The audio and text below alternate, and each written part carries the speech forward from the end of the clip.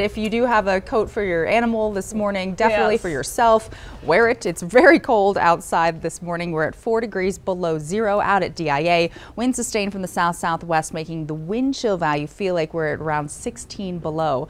And you will find icy roadways across town, up into the mountains, so just play it safe out there this morning. We're well below zero over the metro area and up into the high country. So bitter cold hangs around this morning. We'll be back to the teens for highs this afternoon, so not as cold as what we saw yesterday.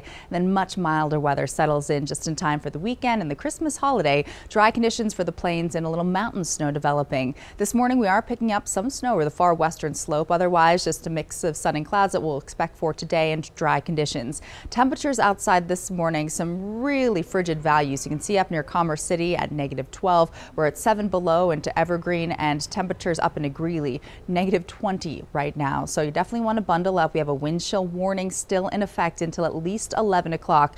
Dangerous wind chills, especially over the far northeastern plains where we're seeing the gustiest conditions. And right now around 40 degrees below zero, feels like value out near Akron. So all areas shaded here in gray under that wind chill warning until at least 11 o'clock. And then we'll gradually start to thaw out a little bit this afternoon under a lot of sunshine. 2 degrees by 9 o'clock and daytime highs where we'll be back to around 15 out at the airport. High teens, Highlands Ranch down into Parker. Low 20s returning to Castle Rock with some 20s and even low 30s into the mountains. So yesterday it was milder out west. A pretty similar story today. Northeastern Colorado feeling the brunt of that Arctic air mass, still moving to the south and east across the country. Here's a look at our statewide futurecast. Partly cloudy skies through mid-morning and afternoon, and then later on tonight in through early Saturday morning. You can start to see, indicated here by the darker shades of blue, snow moving into our northern and central mountains. It'll be snow showers off and on, not a big system for out west, but you will find some winter weather on the I-70 corridor through at least Saturday afternoon. Sunshine across the plains. Highs on Saturday will be in the 40s,